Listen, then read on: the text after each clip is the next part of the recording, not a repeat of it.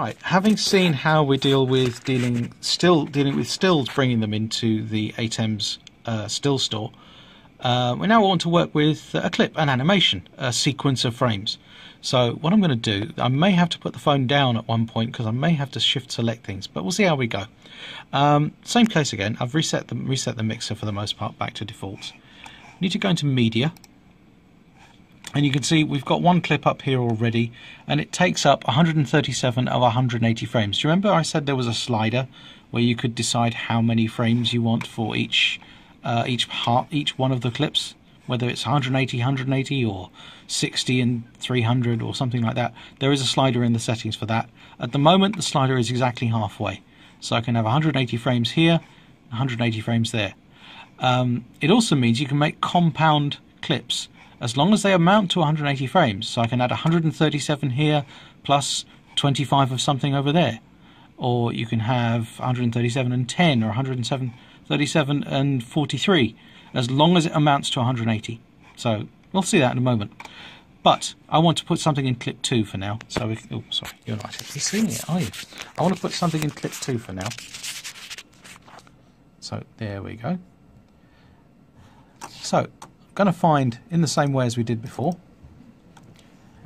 on Macintosh HD, on Users, Admin, Desktop, I have this Alphas folder, and here I have a couple of folders. I have some JPEGs which have no alpha channel, so you can't use them for keying, except perhaps luminance keying, and I have some TIFFs with an alpha channel. So in this case I'm going to keep it onto the TIFFs, so I'm going to choose TIFFs. As you can see what I've got 24 frames of animation. They're not great, they're just blue, they're just red, green and blue balls on a background, and the colours flicker a little bit.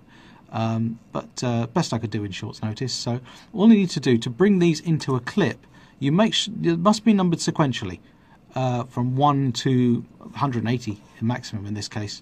So I select the first one, go down to the bottom, and here's where it comes creative. I'm going to have to shift and click at the same time. So let me get the pointer in the right place. Hold down the shift key and I will click. There you go. And they're all selected. So I'm scrolling up and down. See, they're all selected.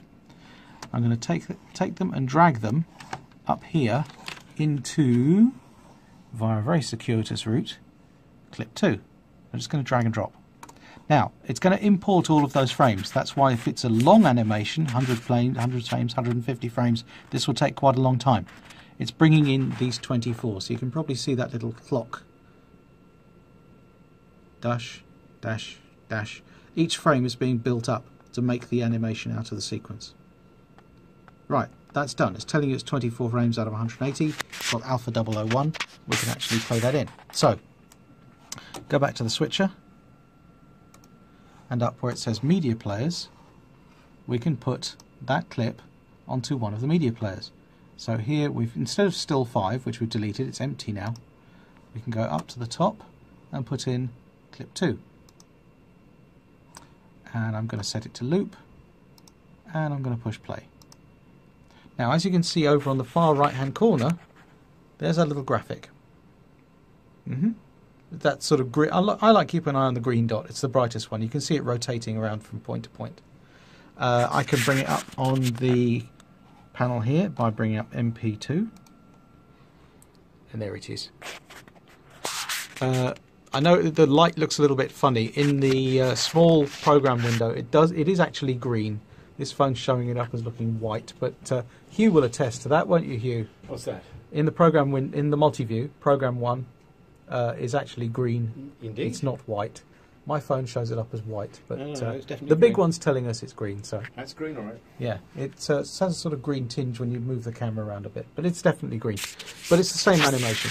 So okay, so as you've seen up there, we've got the media player rolling our NLE logo on the program output. We've got the preview output being our imported animation, which is on the other media player 2. All I'm going to do, doesn't have to be there, so I'm going to get rid of that. Let's put the black source up there. I'm going to downstream key media player 2 over media player 1. So media player 1 is on the program bus. I'm going to set up on my downstream keys media player 2. and Media Player 2's key. So all I'm going to do is I'm just going to click the on air button, and there it is, keyed over the top. That's all there is to that. So that animation came in with alpha channel, and I'm able to downstream key over the top, just as if it was a still graphic or a lower third or something like that. So you can do it with animations. You can do it. It doesn't have to be a still. You can downstream key animations as well.